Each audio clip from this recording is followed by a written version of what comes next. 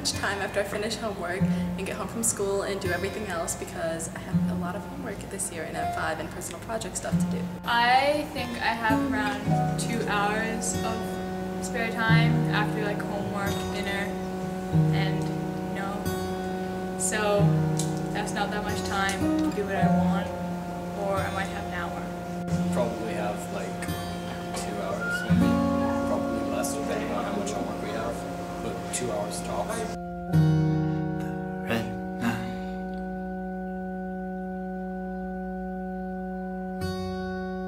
To a certain extent, because I think in the US when I was younger they focused more on what we wanted to learn, but now it's sort of more set out for us. I don't think I've learned some of the things I want to, considering I don't really like learning science. I don't want to learn science, or math, or history, or how to write an essay, but I have to because it's school.